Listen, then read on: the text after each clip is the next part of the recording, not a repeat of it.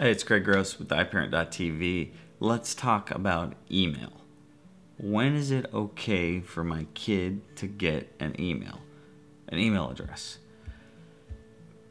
This is needed. If your kids are on an iPod or anything like that and they don't have a phone number, as long as they have an email, they're going to be able to now do text messaging and whatnot, be basically FaceTime, a lot of these things.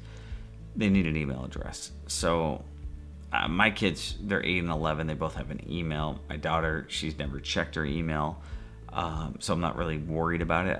I needed it for people to be able to, her friends and family that want to connect via FaceTime and text messaging.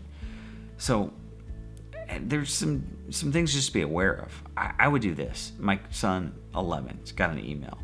I get downloaded any emails that he gets as well as he does. So like the other day, something happened.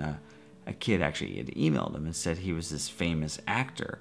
Then he really liked my son. And he just said, oh, it'd be great. Like, I'll send you one of my photos. Can you send me a photo? It was super strange. So I noticed the message was read. And I went over and asked my son. I just said, hey, did you get this? You didn't write it back, did you? He said, no. So then I had this talk with him. Hey, don't write back people that you don't know. And then another person had emailed him and said, oh, I got your email from a friend of mine. So I then went to his friend and said, don't give my son's email address out to anybody else. So anyways, most people don't think twice about their email. And that's the problem. We give it out to people. We put it into this website. We need it for all these things, but pretty soon your inbox is going to be cluttered up, and with a lot of stuff that now is going to be marketed and sent to your kid, regardless of their age, because people won't know how old they are or what they're trying to sell. I mean, people are just blasting stuff to them. So yes, I think it's practical. It's useful as a way that we're living in where we can, correspond with people.